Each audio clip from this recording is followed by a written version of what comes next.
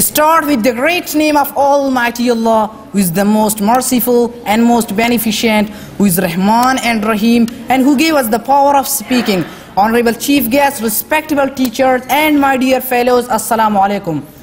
The topic which is declared to me, that is the life of the Holy Prophet sallallahu alaihi wasallam. Respectable chief guests, nearly 1400 years ago, the people were engaged in cruelty, demands, illiteracy, superstition, ignorance, and lot of social evils. Then Allah Almighty raised a prophet, Hazrat Muhammad sallallahu alaihi wasallam, among themselves to bring them in the light of faith. The Holy Prophet sallallahu alaihi wasallam was born at Makkah in 571 AD. He belonged to a noble tribe called Quraysh. His father name was Hazrat Abdullah raziyallahu ta'ala anhu, and mother name was Hazrat Amina raziyallahu ta'ala anha. The Holy Prophet sallallahu alaihi wasallam did not do any bad activity from his childhood since up to his whole life. Helping of poor people was a formality of Holy Prophet sallallahu alaihi wasallam. People loved his purity.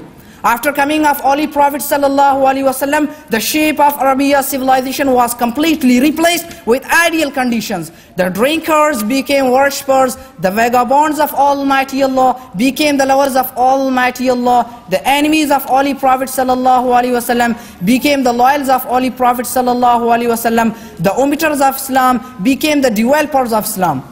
Hazrat Aisha radiallahu ta'ala anha said about the life of the Holy Prophet sallallahu alaihi wasallam, his morals and characters are an embodiment of the Holy Quran. The Holy Quran clearly mentions about this aspect of his life.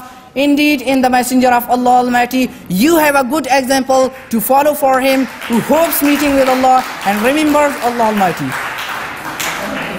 Hazrat Holy Prophet sallallahu alaihi wasallam was revealed the Holy Quran.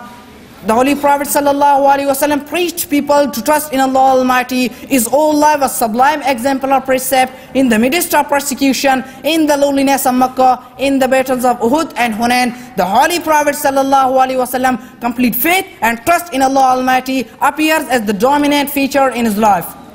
The Holy Prophet sallallahu alaihi wasallam went to Taib to preach Islam. The people there threw stones at him. On this occasion of trial, Hazrat Jibreel alayhi salam asked the Holy Prophet sallallahu alaihi wasallam, "O Muhammad, speak, if you so wish, I will destroy them." The Holy Prophet sallallahu alaihi wasallam quietly replied, "O gracious and merciful God, show them the right path, for they who do not know what are they doing, and make it known to them that I am their great well-wisher." History shows the most ideal era of human civilization was that when Islam ruled over the world. Even Jews considered the Muslim government as a golden age in their history regarding the rights and liberties. Dr. Michael Hart, H.G. Wells, Dr. Rabindranath Tagore, Mahatma Gandhi, Justice Rana Bhagwandas, and many more who declared and accepted that Muhammad sallallahu alaihi wasallam was the greatest and successful in spiritual and material world. One Sikh wrote, "Ishq ho jaye kisi se koi chara to nahi, ishq ho jaye kisi se koi chara to nahi, सिर्फ मुस्लिम का मोहम्मद पे इजारा तो नहीं." There are 400 poets we see in Hindu history who wrote verses in the praise of Muhammad sallallahu alaihi wasallam. He gave us practical institutions to meet the challenges of life and become a successful person. I would like to declare that our responsibility is to pick up the instructions of Holy Prophet sallallahu alaihi wasallam and act on the rules of Islam to get even.